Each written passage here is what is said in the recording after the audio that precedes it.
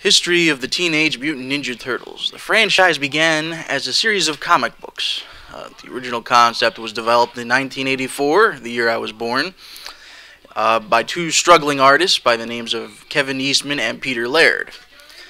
While brainstorming, Kevin drew an image of a turtle with a nunchuck, which the two of them thought was absolutely hilarious, because the idea of a turtle, something as lethargic and ponderous as a turtle, having the lightning and killer reflexes of a ninja was ridiculous.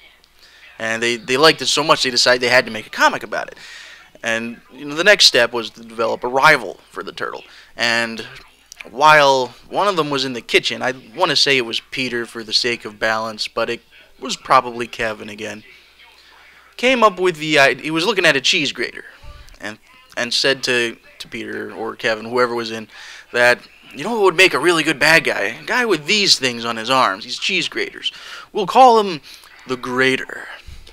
And thankfully that idea was developed a little more solidly into the Shredder. But that's how it started.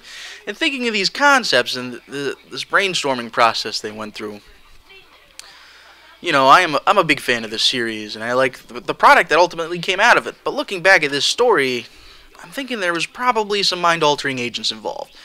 Because, I get the joke, I just don't think it's that hilarious. A Ninja Turtle, like, oh my god, that's impossible, it's fucking awesome, we have to do this.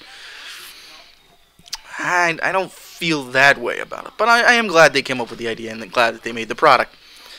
But the jokes kept going from there. The studio's name itself was a joke, Mirage Studios. The deal is, they called it that because there was no studio. It was just these two guys and a printer. And they printed out, when they made their first copy of this comic, they printed 1,000 copies out of the printer, took it to a local game convention, and then sold it at the game convention. That was how it started.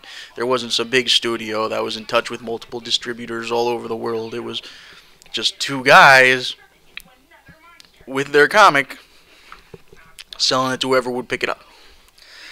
And, it's part of the process. And the jokes kept going. The name of the franchise itself, Teenage Mutant Ninja Turtles, I mean, when you look at the name and you read it, it's ridiculous. Why is it so friggin' long and stupid? Teenage Mutant Ninja Turtles? That is stupid. But it's part of the joke. I already explained the Ninja Turtle part. Another part of the ninjas, really. Ninjas were very popular at the time as well, and they were in New York, which, again, they thought was ridiculous. Why are there so many ninjas in fucking New York? So that was, again, part of the story, part of the comics. We're going to go over the top with it. We're going to make lots of ninjas, and they've been in New York forever. And the Teenage Mutant parts were part of the joke as well, the parody. They were parodying the comics that were popular at the time. The big one was Marvel's X-Men and its various spin-offs. So, and that's what Marvel's X-Men were, teenage mutants. Teenagers meant that they dealt with all the regular teenager stories, angst, coming of age, puberty, all that. And along with that, the mutant tied into it because it was all about intolerance and discrimination, and it also tied into the puberty thing as they were getting their powers, as their bodies were changing. So, it all, that's how Marvel did their comics, and they were parodying that. They were making fun of it, and it was part of the joke, and it keeps going from there. The tone of the original stories was very dark, very serious, gritty, and it was also graphically violent. And the style that they were parodying there is Frank Miller. If you've experienced Frank Miller's more modern stories, like a lot of the Batman animated features have been based off his work now, like Year One and Return of the Dark Knight, as well as Nolan's trilogy of Batman films, the Dark Knight trilogy, were all based off Frank Miller's work. So if you do some Batman and you read these comics, you see that the styles are very similar. And so they were parodying everything that was popular, and it was a big joke. And it wound up becoming this huge franchise, just gigantic, and made them millionaires. Both of them became millionaires off this franchise. And it was a joke. That's how it started. A cheesy, all but entertaining joke. As far as the original comics go, it should be noted that they were originally produced in black and white and looked like this. Again, because they didn't have money to do color, and they kept it black and white for a long time. The original comics have been reprinted a few times by different companies, currently being reprinted by IDW, who's releasing giant collections for pretty steep prices.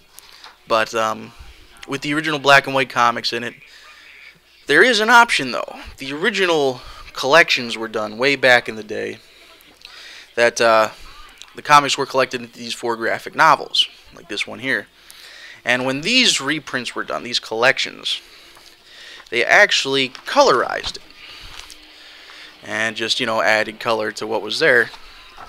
So, if you want to see these original comics in color, you can hunt down these original graphic novels. They cost a bit of money, but generally they're going to cost less than the collections will. Again, if you want it in color. A lot of people are going to tell you have to do it black and white. You're missing all the art. If you get it in color, it's all washed out. Personally, I don't think that's the case. It's a matter of preference. There are details that you're going to kind of miss out on when it's colored, but the problem I have with black and white, let me come up with a good page I can show you here, is for certain sequences, and this is why I'm not a huge fan of manga either, and the art style in general. When you're looking at a lot of this stuff, here's a good one. You can't really tell what's going on. It's a big, angry, jumbled mess. And with color, it's easier to figure out what's what. Without the color, it's hard to tell what you're looking at half the time. At least that's my opinion of it. And I do feel a lot of times without color, you're missing details because the color helps highlight certain things. Things that otherwise are going to blend right into the background and right into the environments because it looks exactly the same as everything else. It's just a bunch of angry scratches. So if you want, you could hunt down the copies, these graphic novels, that are the colored reprints of the original comics. There's only 4 of them that were done. They haven't been done. They never picked back up on it. They never bothered coloring in the other issues. So that is the end of the color. If you don't like the color, these are the only ones you can collect. As far as the quality of the work itself, again, it all depends on your opinion. You partly have to get the joke, and you have to like the joke. It has to appeal to your sense of humor, that cheesy, pun-like joke where it's parodying things, but it's also kind of serious. And, that's half the struggle. The other half is, it's all very action-oriented. Like I said, there's the graphic violence, they're ninjas, so there's ninja action. And as long as you like that stuff, you're going to like the comics. But it's not real heavy on plot or character development and characterization. And some people, they're going to say it is, but I disagree. I've read a lot of comics, a lot of great comics, and a lot of crappy ones. And I wouldn't count these as crappy comics. They're good. But I wouldn't count them at I wouldn't count one of their qualities, their good qualities, as being the story. I don't think it is. The artwork, yeah, if you like that style, that edgy look. The action, definitely. The sense of humor, yeah. But the story, the plot, I don't think so. The plot's kind of all over the place. And from what I understand, this was actually a case of differing styles between the 2 artists responsible for it, Kevin and Peter. From what I understand, and I do believe it's true, I've heard this, but I'm basing it off my own experiences with work that they've contributed to and the comics they've made that I have read, in that Kevin was more focused on the comical parts and the action. For him, that's the core of what it was about. And he liked to do stories that featured those aspects. Peter was more interested in the science fiction, time travel. He would take the turtles to other planets, to other dimensions, and put them in these crazy, wild environments that were totally imagined and came from nothing. And it's very imaginative and it's original, it's unique. But the problem I have with those types of stories is you take the turtles out of their environment. They're not in the sewers, they're not in New York, they're not fighting the Foot Clan or Shredder. It's not really a Ninja Turtle story anymore. Now it's random aliens doing crazy things, and turtles just happen to be there. And, I don't care about Professor Honeycutt and his robot. I don't care about the struggle between the Federation and the Triceratons. And I don't care about, what was happening in feudal Japan in this alternate reality where there's samurai rabbits and shit. I don't care about that. I want to see the Turtles, and I want to see the Turtles fight the Foot Clan. That was always, to me, when the Turtles were at their best, is when they're fighting Shredder. And when you take Shredder out of it, you lose that part of it that, to me, makes it interesting and just fun to watch. I just like watching Turtles fight Foot Clan. That's all I want. And that's the same with the comics, which is why I'm pretty selective when it comes to the comics. I've only have, like, this batch I'm holding right in front of you here. These are all the Ninja Turtle comics I own. Reason being that I was selective. I picked the ones I knew I'd like because it featured the Shredder and the Turtles and the Foot Clan, and I basically ignored the rest. And to this day, I don't have any plans on continuing this comic collection for a variety of reasons. But, that's the gist of it. And when it comes to the comics, that's what it's going to hinge on for you. Now, the comics are the one property for Ninja Turtles that never really stopped. Whereas, they've had 3 different cartoons now, and about 5 feature films, and a handful of video games. But the comics really always were there. Mirage themselves, especially headed by Peter Laird over the years, would continue to produce Ninja Turtles comics for a very long time. There's 4 volumes of them made. There was one volume, Volume 3, done by another company called Image, which was retconned by Peter in subsequent releases. So that's a self-contained series. There's also the Archie comics, Adventures of the Teenage Mutant Ninja Turtles. Those were based originally on the cartoon and eventually spun into their own continuity. Some people prefer those Archie comics over the ones by Image or Mirage.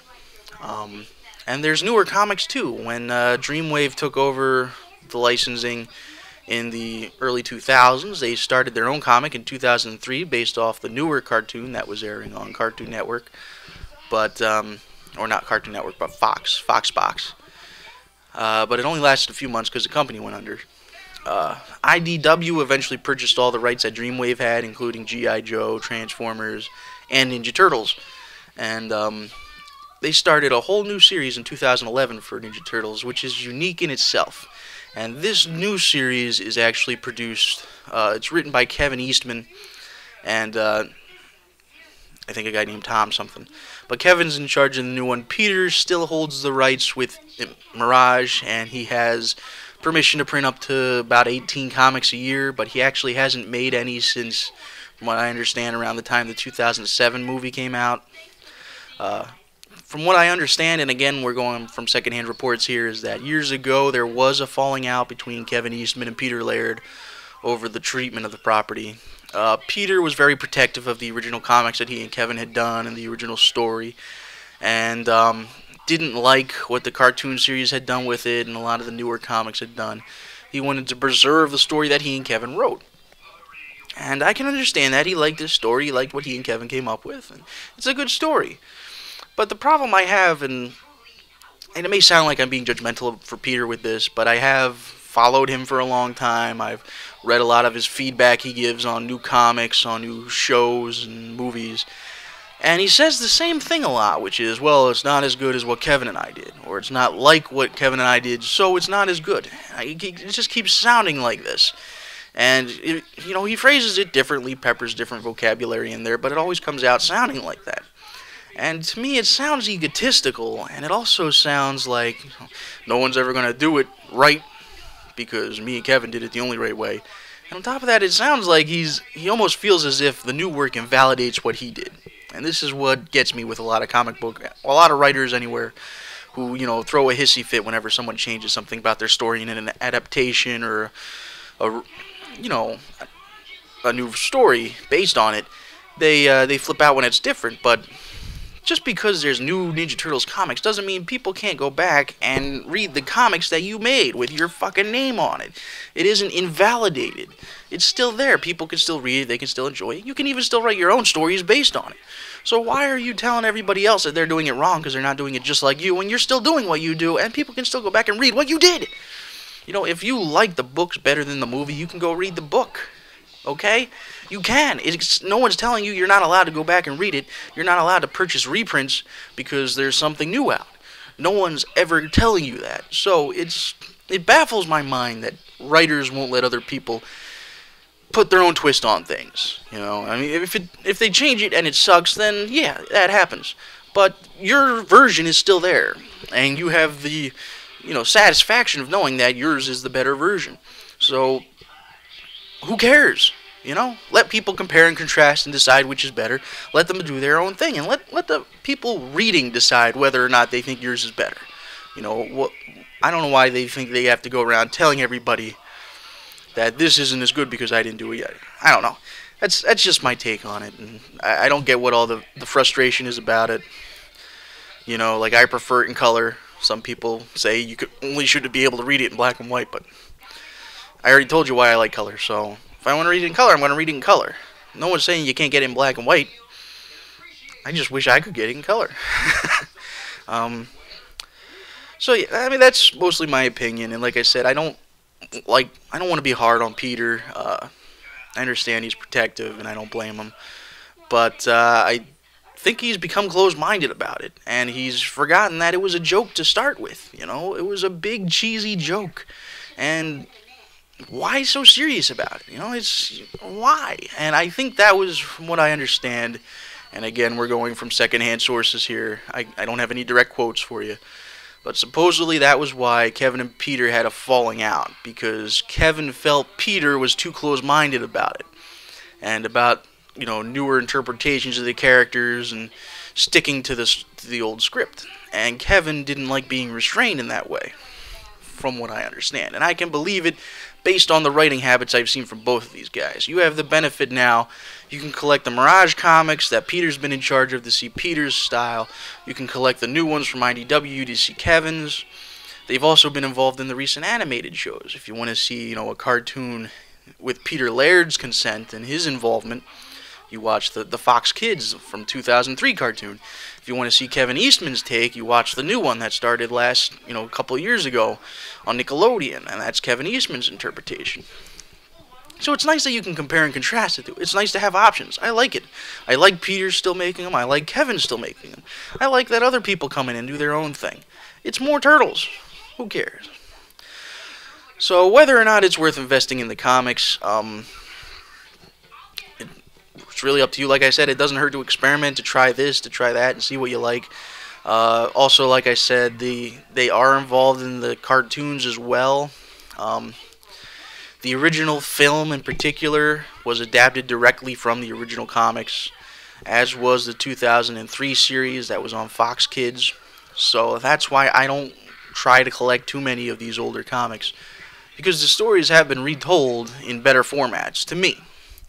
Of course, even an animated series and obviously a movie has restrictions that comics don't, so comics can go places and do things they can't. But I still just prefer color, and I prefer motion, and I prefer sound and voices and music over black and white sketches any day. And while there is more content with the comics, there's also crazier content. It's a little more out there, it's a little more bizarre, and I don't think that's the strong point of the series, is the content. I think it's the action and the comedy, the sense of humor. And for me, that's what draws me in, and I can get all of that from the shows and the movies. I don't get as much from the comics, really. So anyway, that's the history of the comic books. Whether you want to invest in them or not is up to you. But that's how it started. That's how the series started. Next up, we'll talk about the first cartoon series, and we'll go from there. See you next time.